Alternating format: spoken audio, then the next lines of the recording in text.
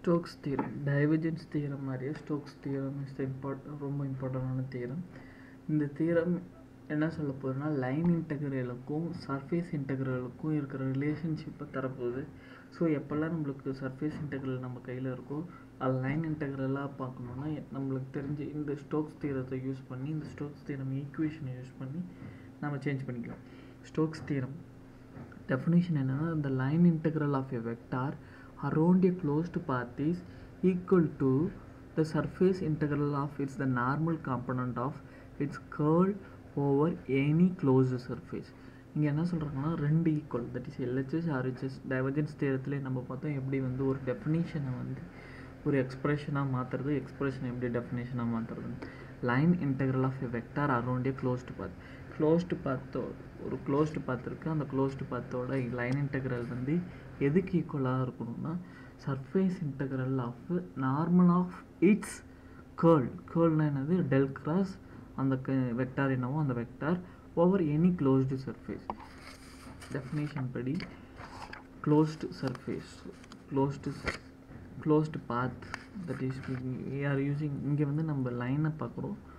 So இங்கே closed path integral line integral H vector dot TL equal to closed surface integral del cross H vector DS. இதுதான் நம்மளுக்கு Stokes தியரத்தோட definition. இங்கே என்ன இருக்குது? Closed பாத்து, இங்கே க்ளோஸ்டு சர்ஃபேஸ். இது என்ன சொல்லியிருக்காங்கன்னா க்ளோஸ்டு பாத் டெஃபினேஷன் படி line integral of around A closed path.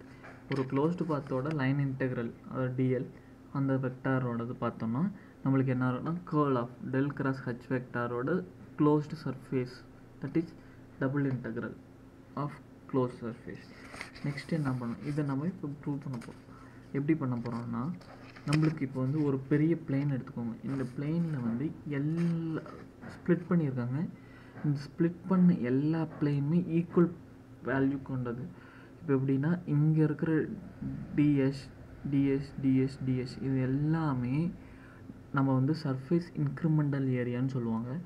அதே இந்த எலிமெண்ட்டுக்கு நீங்கள் பார்த்தீங்கன்னா சப்போஸ் இந்த கார்னர் எலிமெண்ட் ஆர் இந்த கார்னர் எலிமெண்ட், எந்த கார்னர் எலிமெண்ட்டு பார்த்தாலும் டெல்எஸ்ன்றது காமன்.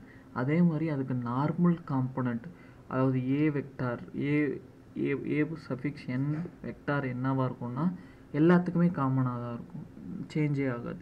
ஸோ இந்த டயக்ராம் படி பார்த்தீங்கன்னா if h vector is any field vector then by definition of the curl to one of these incremental surface. இங்கே என்ன சொல்கிறாங்கன்னா h vector ஒரு வெக்டார் இருக்குது, அதோட டெஃபினேஷன் அதாவது கேர்ளோட டெஃபினேஷன் என்னன்னு சொல்கிறாங்கன்னா அதாவது டெல் கிராஸ் h வெக்டாரோட டெஃபினேஷன் என்ன சொல்கிறாங்கன்னா ஒன் ஆஃப் திஸ் இன்க்ரிமெண்டல் சர்ஃபேஸஸ்ன்னு சொல்கிறாங்க. அதுக்கு ஈக்குவேஷன் இங்கே பாருங்கள். அதாவது நம்மளோட டெஃபினேஷன் என்னென்னா டெல் கிராஸ் ஹச் சஃபிக்ஸ் என்னன்னா இன்க்ரிமெண்டல் சர்ஃபேஸாக இருக்கும் அப்படின்றாங்க. அதாவது closed line integral H vector dot TL del S divided by del S. இதுதான் நம்மளோட இந்த டெஃபினேஷன் படி. ஸோ இங்கே என்னென்னா நார்மல் டு தி சர்ஃபேஸ், நார்மல்னால் பர்பெண்டிகுலர்னு ஒரு மீனிங் இருக்குது. நெக்ஸ்ட் டிஎல்டிஎஸ். இந்த டிஎல்டிஎஸ் என்னதுன்னா த closed path of any and incremental area del S.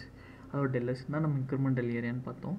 அந்த க்ளோஸ்டு பாத்தை வந்து டிஃபைன் பண்ணுறதுக்கு டிஎல்ன்றது யூஸ் ஆகுது. So girl of the normal component. இப்போ வந்து ஏஎன்ன்றது நார்மல் காம்பனண்ட்னு பார்த்தோம். அந்த ஏஎன்றது suppose then girl of H normal to the surface. நம்ம வந்து எல்லா வெக்டாருக்குமே எல்லா இதுக்குமே டைரக்ஷன் இருக்குன்னு பார்த்துருக்கோம். கேர்ளுக்கு டைரக்ஷன் இருக்குது because girl is a vector, divergence is not a vector. Divergence vector கிடையாது, கேர்ள் வந்து வெக்டார். அந்த கேர்ளுக்கு வந்து ஒரு டைரக்ஷன் இருக்குது. அந்த டைரக்ஷன் வந்து சர்ஃபேஸ்க்கு நார்மலாக இருந்துச்சுன்னா என்ன ஆகும்னா இந்த சஃபிக்ஸ் எண்ணை வந்து ஏஎன்னாக மாறிடும். பிகாஸ் நார்மல் வெக்டார்ன்றது நம்ம அந்த டயக்ராம்லேயே பார்த்தோம் பர்பெண்டிகுலர் டு தி சர்ஃபேஸ், அதாவது நார்மல் டு தி சர்ஃபேஸாக இருக்கும். இந்த ஈக்குவேஷன் என்ன ஆகும்னா closed integral h dot dl del s divided by del s equal to del cross h an dot an வரும். ஸோ இதை வந்து சர்ஃபேஸ் இன்டெக்ரலாக நீங்கள் மாற்றினீங்கன்னா என்ன ஆகும்னா line integral h vector dl equal to surface integral del cross h vector ds. இந்த equation நம்ம எங்கே பார்த்துருக்கோம்னா இதுதான் நம்மளோட ஸ்டோக்ஸ் தியரத்தோட ஈக்குவேஷன். ஸோ ஸ்டோக்ஸ் தியரத்தை எப்படி அப்ரோச் பண்ணோன்னா ஃபஸ்ட்டு வந்து ஸ்டோக்ஸ் தியரத்தோட டெஃபினேஷன் எழுதணும். அந்த டெஃபினேஷன் என்னென்னா லைன் இன்டெக்ரல் ஆஃப் எந்த ஒரு வெக்டாரோட லைன் இன்டெக்ரலும் அந்த அதோட girl of the vector okay ஈக்குவலாக இருக்கும் அப்படின்னு சொல்கிறாங்க. அதுக்கு முன்னாடி என்ன எழுதணும்னா சர்ஃபேஸ் இன்டெக்ரலுக்கும் லைன் இன்டெக்ரலுக்கும் இருக்கிற ரிலேஷன்ஷிப்பை ப்ரூவ் பண்ணுறது தான் நம்ம ஸ்டோக்ஸ் தியரத்தோட முக்கியமான பார்ட். தென் நம்ம என்ன பண்ணோம்னா ஹச் வெக்டாருக்கும் கேர்ளுக்கும் இருக்கிற டெஃபினேஷன் எழுதணும். அது இன்க்ரிமெண்டல் ஏரியாவாக இருக்கும்.